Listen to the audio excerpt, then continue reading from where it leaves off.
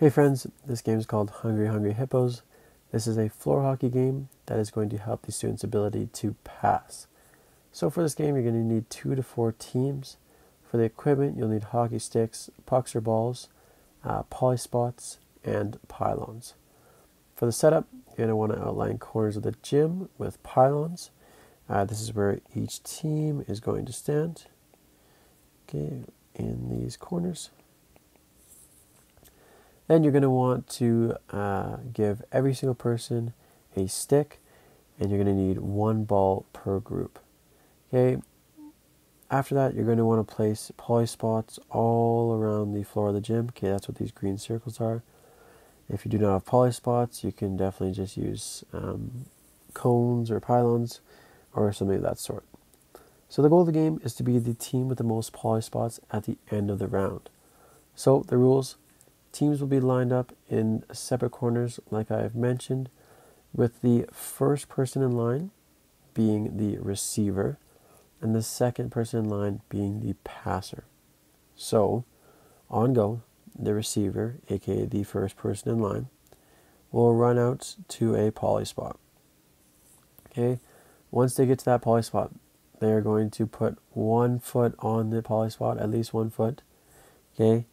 The passer is then going to attempt to pass it all the way to them. Okay? If they receive that pass perfectly and then pass it back to their back to the passer, okay, that is good. Okay, that counts as a point. They then pick up this polyspot and bring it back to their corner. Okay, and that kind of counts as a point.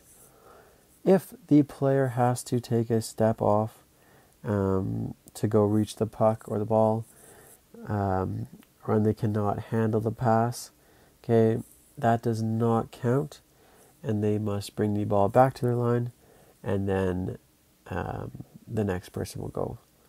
Okay, so you got to make sure you have to stay at least 1 foot on that polyspot.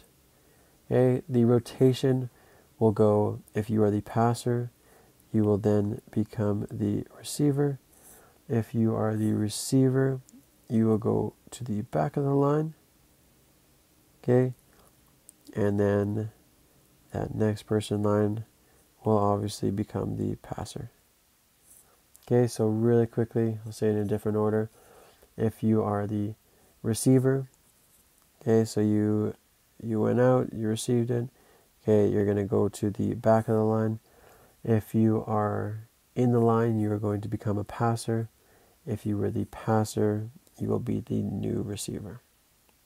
Okay, so at the end of the time limit, the team with the most polyspots wins.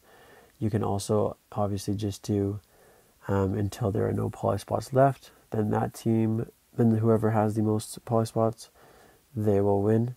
This is just a good, fun way to kind of practice passing and get the kids running.